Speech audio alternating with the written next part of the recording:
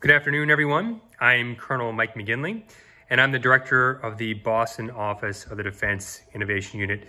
Thanks to xTech for the opportunity to speak with you today. This is a fantastic opportunity to build the defense innovation ecosystem, and you play a key part in that.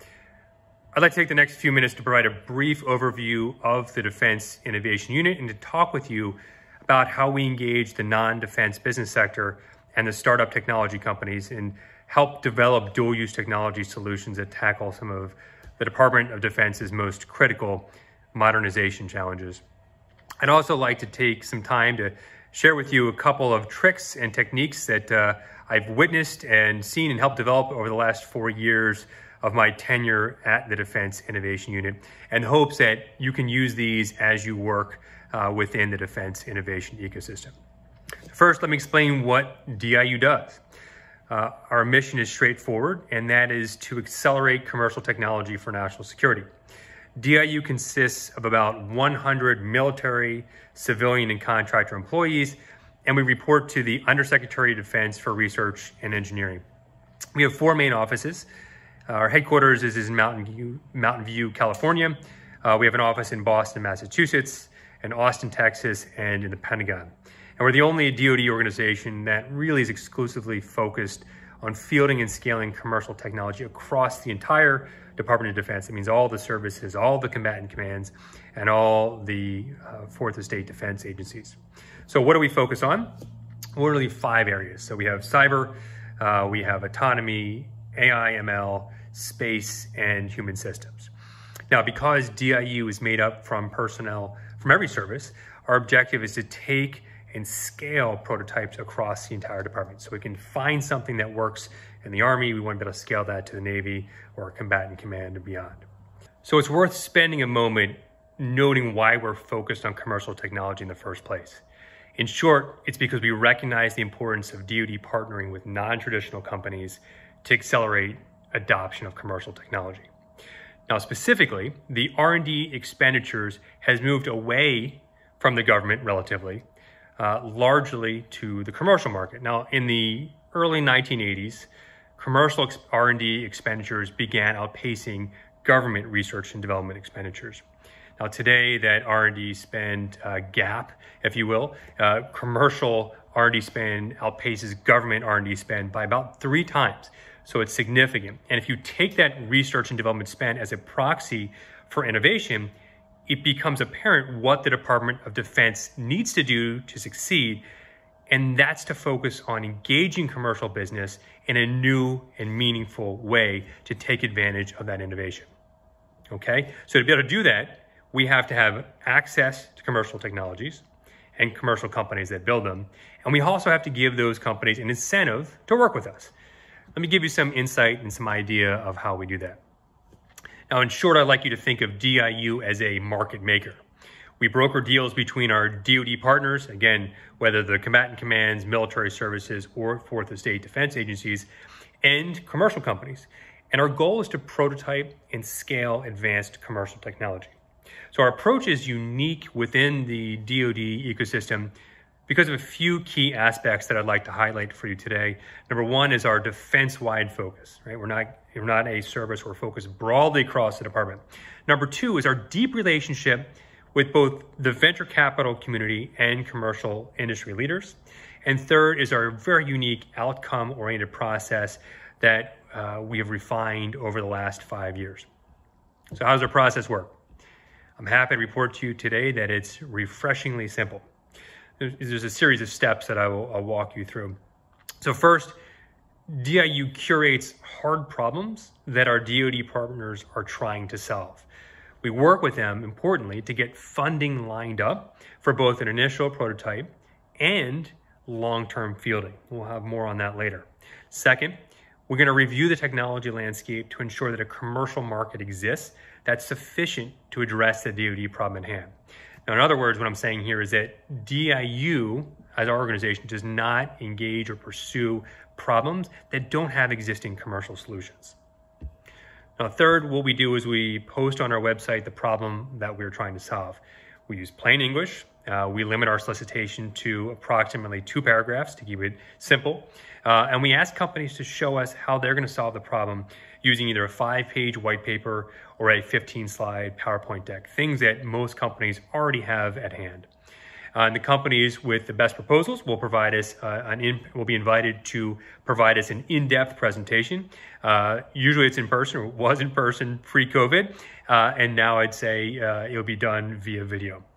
Now, fourth step is that the company or companies, if there are multiple awardees, begin working on a milestone-based contract to develop the prototypes. Now, fifth is important because if a company is successful in developing that prototype, DIU is going to coordinate a transition that ideally will scale across the entire Department of Defense. Now, this is our ultimate objective. If we get this right, if you think about this, it creates a major win for the company or multiple companies because what you've done is you've grown that total addressable market. Number two, it helps the government because you have decreased per unit cost and you have greater interoperability. So here's an example of our process in action. In 2016, DARPA had a Cyber Grand Challenge, and the DoD recognized the value of finding automated technology to evaluate cyber vulnerabilities. And what we did was use the speed and flexibility of our other transaction authority to establish a project and solicit essentially the entire commercial marketplace for any company with systems to, quote, automatically find previously unreported vulnerabilities in software without source code and automatically generate patches to remediate vulnerabilities with minimal false positives, end quote. That's it. Very, very simple, very, very brief, to the point, but open to the world to see who can give us the best solutions. So we kept that specific solicitation open for a week. We had 16 companies that came in and responded. Of those, we selected 5 with the most promising technology, including 4 all secure, which was actually the winner of the DARPA Cyber Grand Challenge. So in total, we had, I believe it was 26 business days, 37 calendar days from solicitation to the time of award. Perhaps most amazing was that we were able to make our first award to all secure for about $5 million in just 9 business days. All right. So let me share with you now 2 models that I believe will help you as you figure out how do you navigate within this defense innovation ecosystem. It's very, very dynamic. It's moving very quickly. But if you come up with the right model, it will really help you in the long term. So first, the first model articulates the key aspects of what makes a good DIU project. I believe they apply, by extension, fairly well to anyone engaging in the dual use space. The second model is going to help you engage and navigate the DoD acquisition system and really think, how do you identify different organizations there? So let's begin with the first model. Now, it's imperative that an organization seeking a DoD or seeking a solution has access to funding that takes that solution beyond just a prototype and all the way to scale and ultimately to fielding and production. And that's key, right? We talked about this before. It's important for everybody, both the government and the industry, to be able to do that. And if you don't have that lined up in the beginning, it's almost impossible to get that after the prototype is sitting there. It could be a 2-year wait before your follow-on funding comes in. Second, we at DIU require a commercial solution available. And by doing this, we're assuring ourselves to take advantage, to a large extent anyway, to existing commercial research and development. That puts less burden on the U.S. taxpayer, and it also allows us to move more quickly and at the speed of business. Next is we really focus on transformative projects. So for you, what I would suggest is think in terms of how does your solution benefit the government in terms of cost or schedule or performance. And what we're looking to do at DIU is looking for a 10x in any one of those. Ideally, it's performance. That's the most important. If you're on the government side, think about it the same way. Why am I doing this? What is the expected value in cost, schedule, performance? So fourth, we're going to focus on projects that can be prototyped in about 24 months or less. And that's important because if business is moving at the speed of heat, we need to be moving that fast. And if we can't get, for example, a cyber project out the door, a prototype, in less than 2 years, we're wrong, right? So if you think about that, what would you tolerate in business? Generally, that's what we're looking to tolerate in government. All right. And fifth, can we get to a fielded solution in less than 3 years? And fielding is very, very difficult because it's more than just coming up with the best technology. There are legal issues.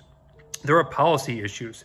There are regulatory issues. Have you engaged the right people? All those come into play and are critical as you approach, can you actually get what you have developed to the field? And this is important and actually brings me to my second model, which is successful DoD engagement. So what I want you to do is think about when you're working with the Department of Defense, you really need to move in parallel in 3 different stages. So first, you need to be aware of what is the headquarters organization doing. They're going to be your idea champions. They're going to help you with move the heavy rocks over the goal line. And if you're not engaging them from the very beginning, by the time your technology is ready, it may be too late to get that ATO, or the timeline will be just unbearable. Second, you need to understand that an acquisition organization generally exists to think through life cycle management of your project. Are they on board or not? If they're not on board, you probably have a problem, because they're going to look through all the way through the sustainment and bringing your project or your prototype into a program of record, which is really the best way to guarantee that long-term funding. And the third organization I want you to think about is getting and engaging the needs of your end users and having them involved at every stage of the process. Now, we've found as the DoD gets a better understanding of commercial agile software development processes, that becomes easier, this understanding of, what's the user story, what do the users need, how do I keep them involved? But again, you cannot focus exclusively on your user to the detriment of everyone else. So to recap, to think through, there are 3 main organizations in the department acquisition system that you need to consider.